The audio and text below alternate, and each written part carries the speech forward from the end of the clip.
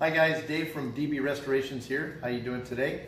I got a couple questions that people have been asking and commenting on, and so I wanted to answer them for you. One of them was, what kind of gloves do I wear?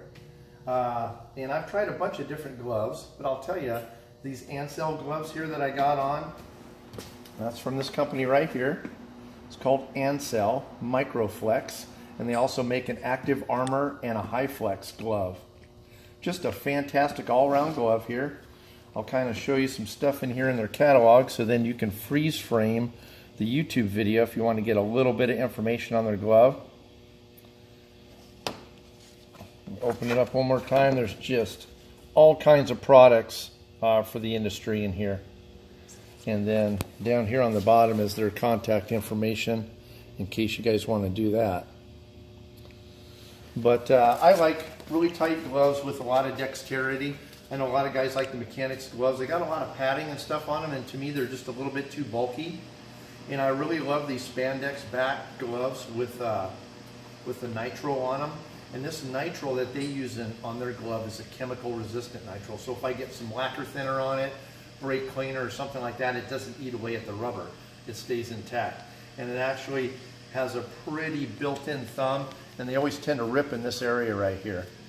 So you can see I've been wearing these for quite a while, and they're still in really good shape. A lot of times I'll snag the backs and they'll rip, but the palms and everything will stay in good condition.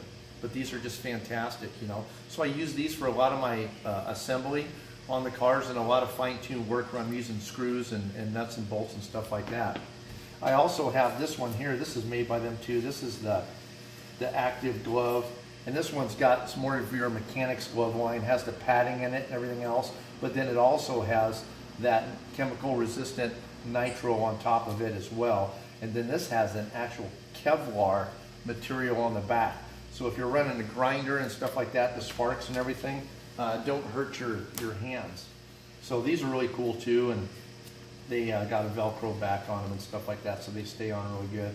They even give you a really cool little area to write your name on them, so if you have multiple people working in your shop, they'll know who your gloves are. So, and then also, one more I want to touch base on, this one right here is an Active Armor glove, and this one right here also has a Kevlar back to it, and this is a medium duty glove, and then it has the same nitrile on the back, but this is a higher chemical resistant glove, so you can use this with solvents and everything else.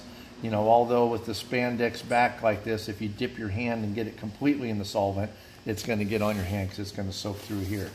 So if you're doing that, if you're in your solvent tank and everything else, you want to get into these Microflex chemical resistant gloves. These are super cool because they're like a mechanic gloves, so you can put them on, still use screws, your screwdriver, nuts and bolts and everything, but you can see they're double lined, they're like blue on the inside. They're really heavy and really thick and super chemical resistant. So all your solvents and everything won't go through this, as well as paint products, your hardeners, your reducers and all that. So these are really good for painting as well. So these are the three items that I use quite a bit in the shop, but this here is probably my favorite by far, these Active Armors, because they got a lot of dexterity and a lot of movement in there. So if you guys want to know what I use, Ancel gloves. These are awesome. So get you some. Try them out, leave me a comment, let me know what you think of them, okay? And I'll tell them guys. Another